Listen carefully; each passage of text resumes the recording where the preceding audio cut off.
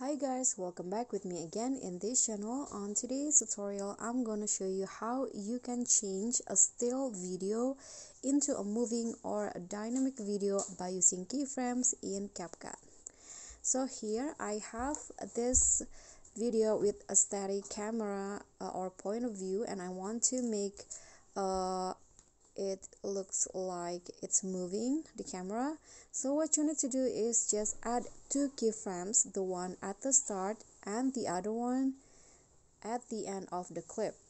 And in here at the end of the clip, you can just zoom in the clip to your liking, and when you play the video it will become like this. So the camera will have a zoom in effect by using two keyframes only.